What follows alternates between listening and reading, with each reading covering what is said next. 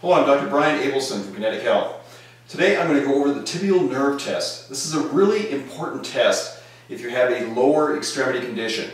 So if you have something going on in terms of plantar fasciitis, or it could be Achilles tendonitis, several syndromes of the foot, we want to make sure that we're not dealing with a nerve compression syndrome.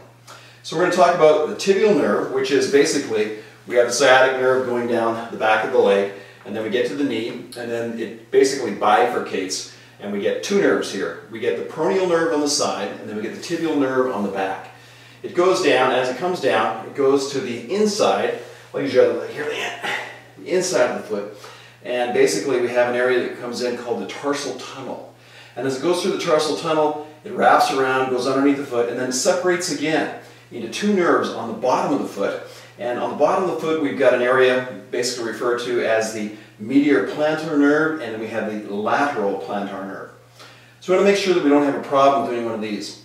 So in this specific test, what we're going to do is we're going to take Leanne's foot here, and we're going to straighten the leg out to about 35 degrees, somewhere in that vicinity.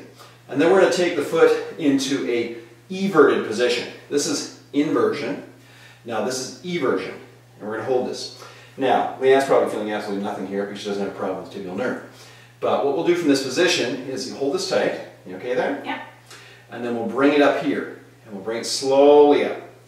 Now, if we've got a problem in terms of tibial nerve compression, or even the plantar nerves, we're going to start to getting what we call paresthesias. So we're going to get numbness, tingling, we could even get burning, or even direct pain on the bottom of the foot.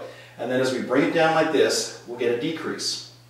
Now, as you're going through this test, it's very, very important to keep the foot in this everted position. So we're going to kind of take it over this way and keep it there. And you might want to do this a couple times. And you don't be aggressive with this, but just take it up a little bit and then take it back down. Excellent. So this is a good way of differentiating whether we're dealing with other things compressing the nerve or the nerve being tethered itself. And this is for the tibial nerve test.